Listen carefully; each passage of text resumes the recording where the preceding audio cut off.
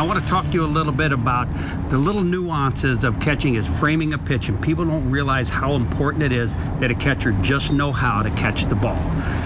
The way that you approach it has to start in the bullpen, learning these guys. Talk to me a little bit about how that goes. Yeah, you're right. And, you know, a lot of it has to do, again, what we talked about with the blocking, becoming more familiar with what these guys do and how their ball moves and where to set up really helps you set up yourself and the team for success in terms of receiving pitches. But look, there's no, you know, there's 100 ways to do it, but we feel like we've got a good system, and John Russell's worked really hard. You know, what we've seen in the past is that a lot of guys have been really wanting to get out there and stick the pitch every time, but what we've seen is sometimes really receiving the ball nice and quiet has really helped.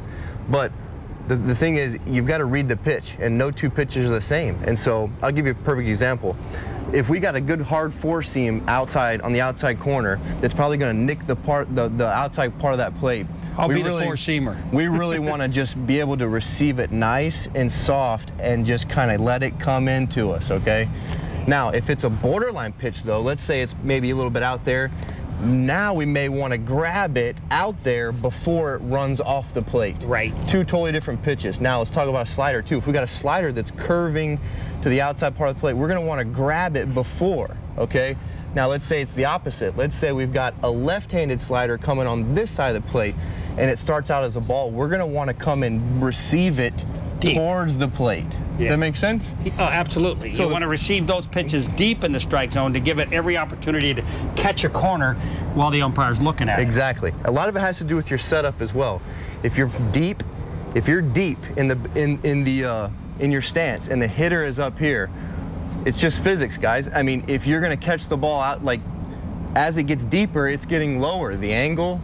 So you've got to be able to get underneath the hitter close enough to be able to receive these pitches as they're still getting close to your knee, that borderline strike, without getting hit with a bat. And that's something we talked about was sometimes when you get too far back, major league pitchers, this much means a lot with them. And if you can just inch up and give yourself some space underneath them to then receive those balls, you're going to steal a lot of strikes. Well, I know what you mean by that, because one of the problems a lot of catchers, or one of the things they haven't been taught really, is how far up in this catching area you can actually move to get underneath the swing.